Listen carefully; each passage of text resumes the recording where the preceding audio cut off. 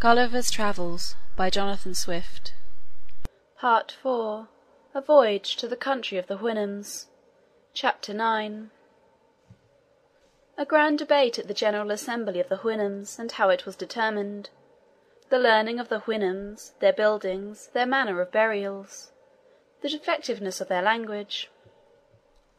One of these grand assemblies was held in my time, about 3 months before my departure, whither my master went as the representative of our district. In this council was resumed their old debate, and indeed the only debate that ever happened in their country, whereof my master, after his return, gave me a very particular account. The question to be debated was, whether the Yahoos should be exterminated from the face of the earth. One of the members for the affirmative offered several arguments of great strength and weight, alleging that as the Yahoos were the most filthy, noisome, and deformed animals which nature ever produced, so they were the most restive and indocible, mischievous, and malicious. They would privately suck the teats of the Houyhnhnms' cows, kill and devour their cats, trample down their oats and grass, if they were not continually watched, and commit 1,000 other extravagances. He took notice of a general tradition, that Yahoos had not always been in their country, but that many ages ago 2 of these brutes appeared together upon a mountain, whether produced by the heat of the sun upon corrupted mud and slime, or from the ooze and froth of the sea, was never known. That these Yahoos engendered, and their brood, in a short time, grew so numerous as to overrun and infest the whole nation. That the Houyhnhnms, to get rid of this evil, made a general hunting, and at last enclosed the whole herd, and destroying the elder, every Houyhnhnm kept 2 young ones in a kennel, and brought them to such a degree of tameness as an animal so savage by nature can be capable of acquiring, using them for draught and carriage. That there seemed to be much truth in this tradition, and that those creatures could not be Houyhnhnms, or aborigines of the land, because of the violent hatred the Houyhnhnms, as well as all other animals, bore them, which, although their evil disposition sufficiently deserved, could never have arrived at so high a degree if they had been aborigines, or else they would have long since been rooted out. That the inhabitants, taking a fancy to use the service of the Yahoos, had, very imprudently, neglected to cultivate the breed of asses, which are a comely animal, easily kept, more tame and orderly, without any offensive smell, strong enough for labour, although they yield to the other in agility of body. And if their braying be no agreeable sound, it is far preferable to the horrible howlings of the Yahoos. Several others declared their sentiments to the same purpose, when my master proposed an expedient to the assembly, whereof he had borrowed the hint from me. He approved of the tradition mentioned by the honourable member who spoke before, and affirmed that the 2 Yahoos said to be seen first among them had been driven thither over the sea; that coming to land and being forsaken by their companions, they retired to the mountains, and, degenerating by degrees, became in process of time much more savage than those of their own species in the country whence these 2 originals came. The reason of this assertion was, that he had now in his possession a certain wonderful Yahoo, meaning myself, which most of them had heard of, and many of them had seen. He then related to them how he first found me, that my body was all covered with an artificial composure of the skins and hairs of other animals, that I spoke in a language of my own, and had thoroughly learned theirs, that I had related to him the accidents which brought me thither, that when he saw me without my covering, I was an exact Yahoo in every part, only of a whiter colour, less hairy, and with shorter claws.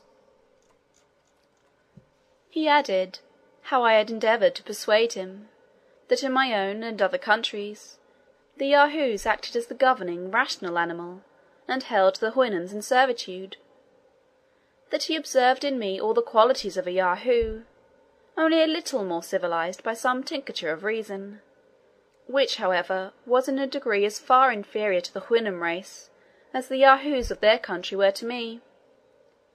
That, among other things, I mentioned a custom we had of castrating Houyhnhnms when they were young, in order to render them tame; that the operation was easy and safe; that it was no shame to learn wisdom from brutes, as industry is taught by the ant, and building by the swallow; for so I translate the word lahanna, although it be a much larger fowl; that this invention might be practised upon the younger Yahoos here, which, besides rendering them tractable and fitter for use, would in an age put an end to the whole species, without destroying life; that in the meantime the Houyhnhnms should be exhorted to cultivate the breed of asses, which, as they are in all respects more valuable brutes, so they have this advantage, to be fit for service at 5 years old, which the others are not till 12. This was all my master thought fit to tell me, at that time, of what passed in the grand council; but he was pleased to conceal one particular, which related personally to myself, whereof I soon felt the unhappy effect, as the reader will know in its proper place, and whence I date all the succeeding misfortunes of my life.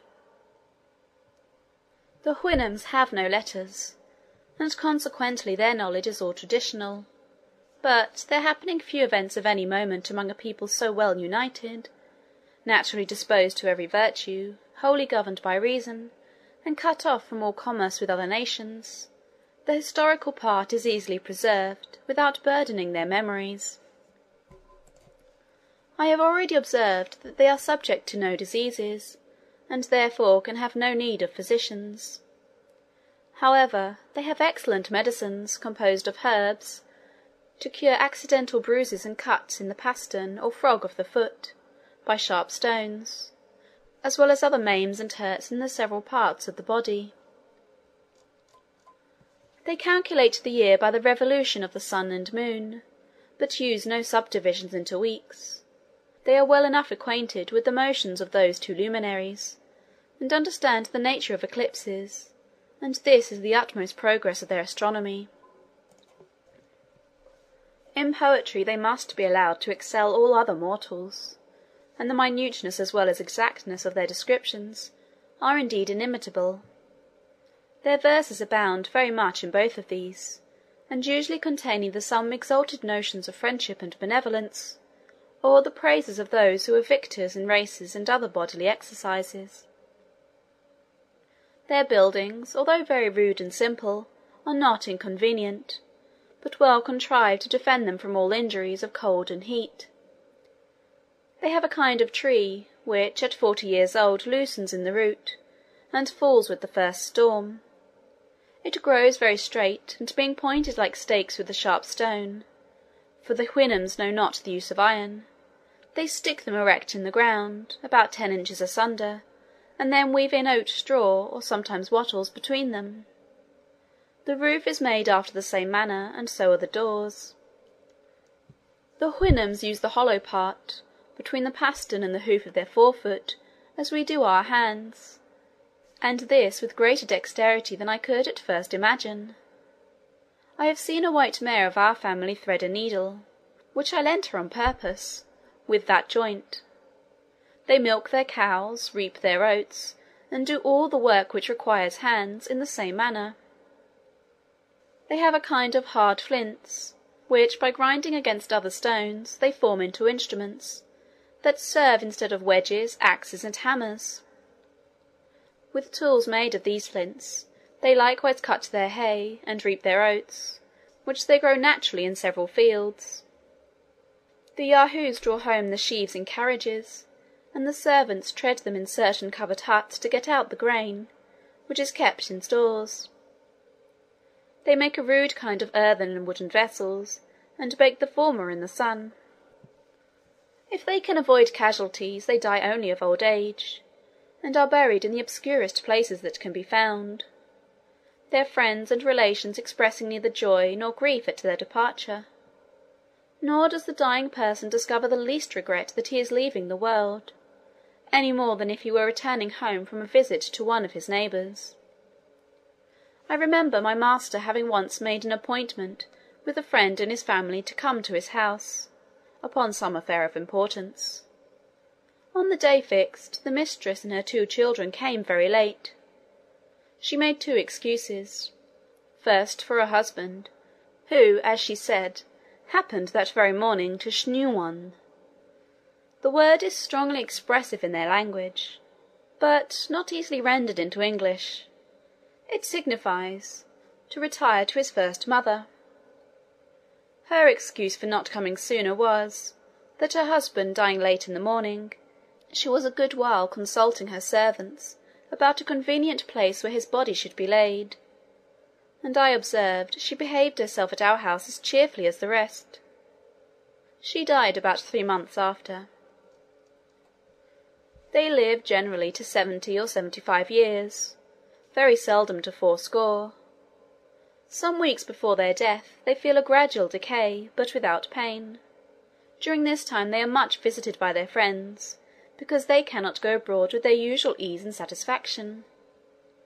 However, about 10 days before their death, which they seldom fail in computing, they return the visits that have been made them by those who are nearest in the neighbourhood, being carried in a convenient sledge drawn by Yahoos, which vehicle they use, not only upon this occasion, but when they grow old, upon long journeys, or when they are lamed by any accident.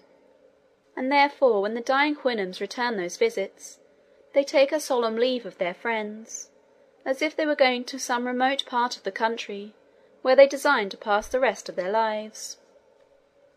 I know not whether it may be worth observing, that the Houyhnhnms have no word in their language to express anything that is evil, except what they borrow from the deformities or ill qualities of the Yahoos. Thus they denote the folly of a servant, an omission of a child, a stone that cuts their feet, a countenance of foul or unseasonable weather, and the like, by adding to each the epithet of Yahoo. For instance, Yahoo, Wanalhum Yahoo, Yinyalhum Dewolma Yahoo, and an ill-contrived house, Yinholm Hunro Holna Yahoo. I could with great pleasure enlarge further upon the manners and virtues of this excellent people, but intending in a short time to publish a volume by itself, expressly upon that subject, I refer the reader thither, and in the mean time proceed to relate my own sad catastrophe. End of Part IV, Chapter 9.